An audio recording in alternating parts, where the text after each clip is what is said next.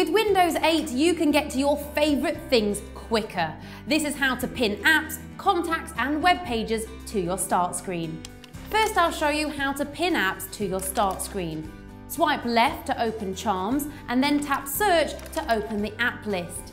Select the one you want to pin and drag down with your finger or right-click with your mouse. Now tap the Pin to Start icon and the app will appear on your start screen.